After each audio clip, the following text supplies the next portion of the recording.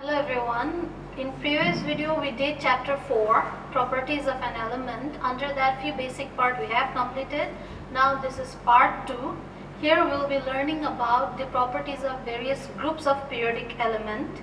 So first one we are looking at group 1. So these are the elements of group 1. It is continuation down, but we are checking for 3 elements only. This Li stands for lithium, which you have done before also, Na for sodium, and K for potassium. Its atomic number is 3, Na 11, and K 19. So when we check their properties, down the group its melting point is decreasing. If you see here, lithium, its melting point in degrees Celsius is 180. Whereas sodium, it has 98 degrees Celsius, and potassium 63 degrees Celsius. So remember, the first property is in group 1, when the element goes down, its melting point decreases, similar as the boiling point also decreases. So now we will be comparing here the structure of group 1 element. In before we did for melting and boiling point alone. Here we will be comparing its atomic structures also. This is for lithium, sodium and potassium, group 1 element.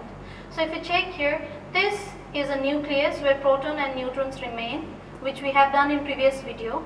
And this is the first shell, we call it K. This is second shell, this is L. We usually denote it with K, L, M and N, 4 orbit which revolves around the nucleus of any atomic structures. Now here for lithium, in the first shell there is 2 electrons and in the second there is 1. So 2 plus 1, 3, and its atomic number is also 3.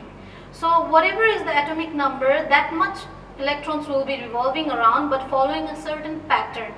Now here if you see for Na, nucleus, 2 electrons in the first orbit, second there are 8 and in the third 1. Here 2 electron, 8 in the second, third in the 8 and in the fourth 1. So if we check, this is following 2 and 1, this 2, 8 and 1, this 2, 8, 8, 1 basically. And everywhere if you see 1 electrons are extra in the last shell, each one of them. So group 1 element always follows the last electron, always remains 1 extra. We call it valence electron also. Valence electron. And this valence electron even determines how it reacts with other element. 1 element extra means it has 1 combining capacity with others. So that combining capacity we even call it valency. So this valence electrons you have to remember, and how to do this distinguishing between different electrons in K element structure, which we will be doing again here. So this is electronic configuration. Here the one which you have just done before for a group 1 element, that K element we will be doing here again. Basically for each one, here we are learning till element 20 only, till calcium from hydrogen. It follows 2, 8, 8, 8 rule. We call it octet rule also. It means in K electrons you can occupy till 2 electrons. And in L you can occupy till 8, M contains till 8, N contains till 8. But usually it follows 2n square rule. K is first element, first shell, sorry. In N we will be keeping 1. 1 square is 1, 1 into 2, 2. It means only 2 electrons can occupy in first shell. L is for second shell. So here it will be 2. 2 square 4 into 2, 8. M is third, so it will be 3 square. 3 square 9 into 2, 18. N 4. 4 square 16 into 2, 32. Basically these are the total element that can occupy in each shell, but for till 20 we will be following 2, 8, 8, 8 rule. Now what we did for lithium, lithium atomic number was 3 before when we checked. Now 3 out of 3 electrons in K we can keep only 2. So 1 extra that goes to L. So 2 and 1, 3. That is how it was done for lithium. Similarly, if we do for sodium, its atomic number was, before when we checked, 11. So when we do for it, K we can keep 2 electrons only. Now L we can keep 8 only. So 8 plus 2, 10. 1 again is extra, that will go to the third element, third cell. So 2, 8, 1. Similarly, if we do for potassium, its atomic number was 19 when you checked before. So same rule if you do here, K2, L8, M8, 8, 8, 2 will give you 18, one more extra will go to N. So like that, each one extra element when you check in the last, 1, 1 is there. So this shows the atomic structure of group 1 element is similar, but their 1, 1 shell is increasing in each one of them, where valency or the valence electron or the last electron remain the same. Now this is halogen, we call it group 7 element, we call them halogen. And in halogen, if you see, there is F, Cl, Br, fluorine, chlorine, bromine, and it goes on list. We will be comparing these 3 first. Fluorine atomic number is 9, chlorine 17, bromine 35. And similarly, the way we have done before, K element structure, if you do, for 9, K there will be 2, and remaining is 7, it will go to second shell, that's why 7 plus 2, 9. Because till 8 you can go in second shell. 17 when you do chlorine, 2, 8 and then 7, 8 plus 2, 10 plus 7, 17, following the same rule. Bromine, if you check here 35, it is following the 2n square rule which I have told you before. Till calcium it follows octet rule, after that it will follow 2n square rule. If you check here 2, 8, 18, 7.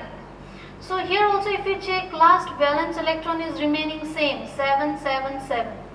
And if you check its melting point, minus 220, 101, minus 7. So if you see, it is increasing. So melting point of halogen or group 7 element increases down the group. In group 1 it was decreasing. Now do not get confused, negative values are this one, though it's smaller than the upper value, but since it's negative, so it's increasing. Here also same thing, boiling point is also increasing. Now one thing comes up here, why do we give the name halogen for group 7? Basically halogens, this element, if it reacts with metals, then it gives salt. That's why we call them halogen. For example, Cl is chlorine, halogen, and Na is element, first group 1 element, we call it metal. So if you react Na and Cl, you will be getting NaCl. And this is a salt. It doesn't have charge, which we'll be doing in later in next other videos also.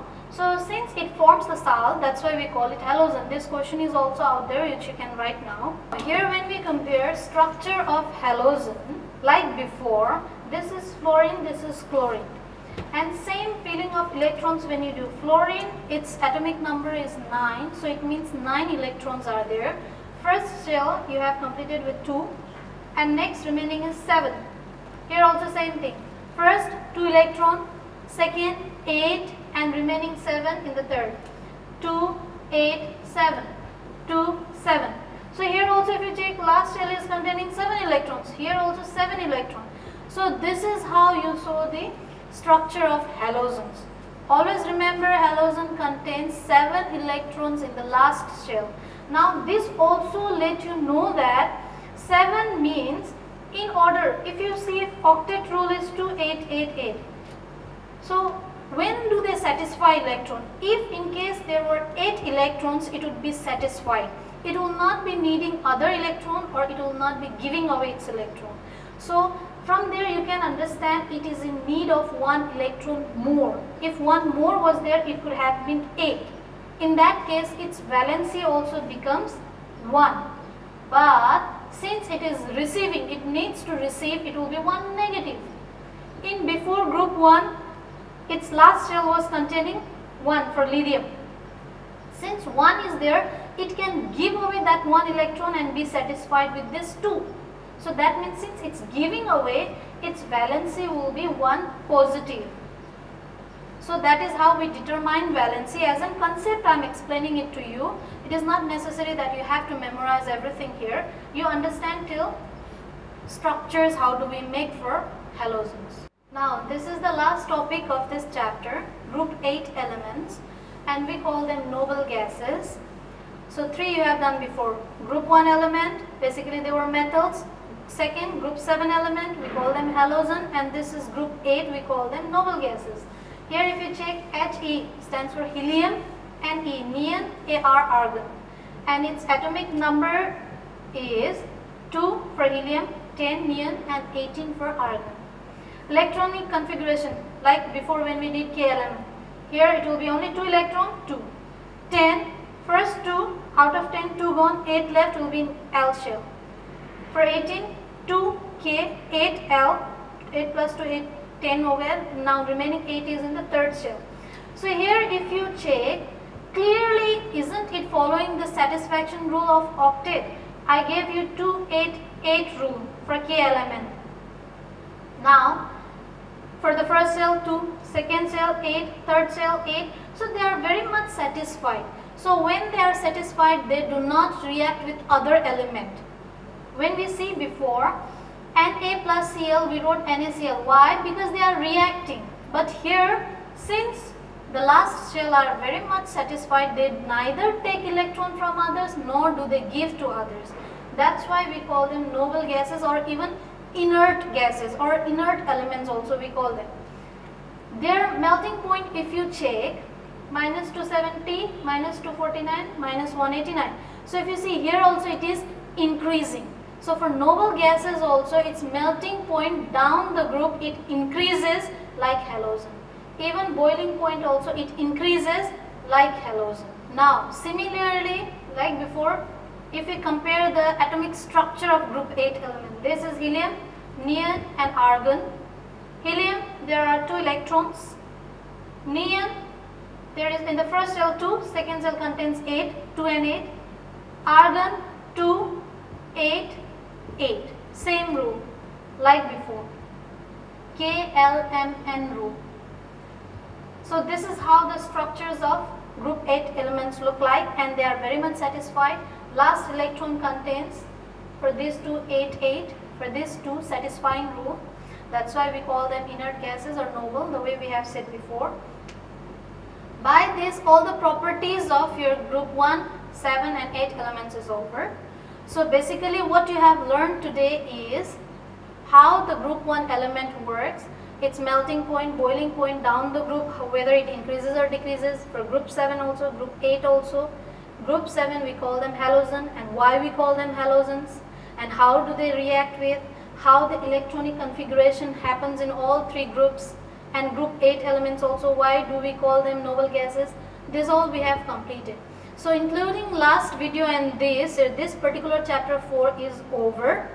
I'll be give you few assignments, and I have even given you in the PPT also. Please do those assignments and complete it. Now I believe this chapter will be even coming for cycle test also. Please prepare well for that.